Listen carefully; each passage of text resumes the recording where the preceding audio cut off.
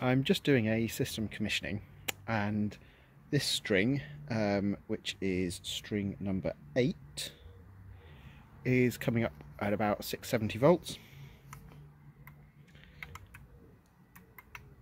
Readings are all good. It's about, with this amount of sun, which is off scale low on my meter, 42 volts per module, 16 modules in a string, so that reading is about right. This then is string, the next one, 7, which should be connected in parallel with string 8, and as you can see, the voltage is much lower, which means that I've only got 15 modules in this string, which is not right. There are the correct number of modules on the roof. There's 131 in total on this roof, 375 watt modules.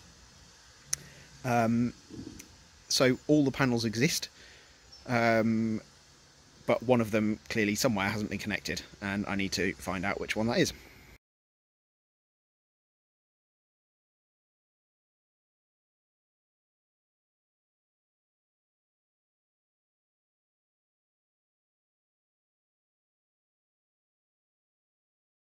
What I've done is got the offending string.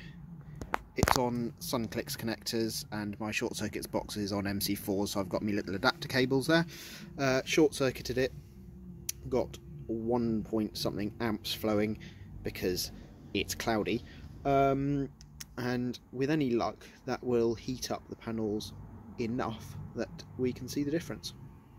Even if it doesn't heat up the panels enough to see the difference, I can just trundle around with my clamp meter and see which string it is that's generating. Okay, so you can see these panels at the front. You might be able to see. They've got a fairly uniform colour. And then if we walk over here, you can see all the individual cells in the panel. So that means this one is generating, and that one over there isn't. And then if we walk up this end, you can see that one at the end isn't generating, and I'm wondering if that might be our culprit. We can also verify this with the clamp meter. I'll pop some pictures in a sec.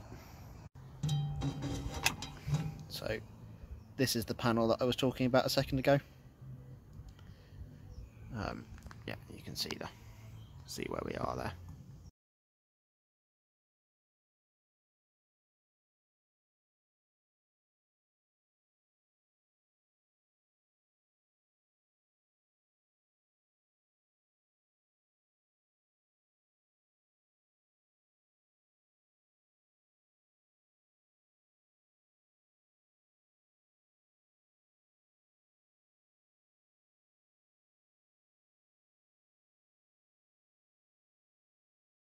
The system has now been off for a while. This is where I was earlier, and there are the 3 panels here, of which 1, 2, 3.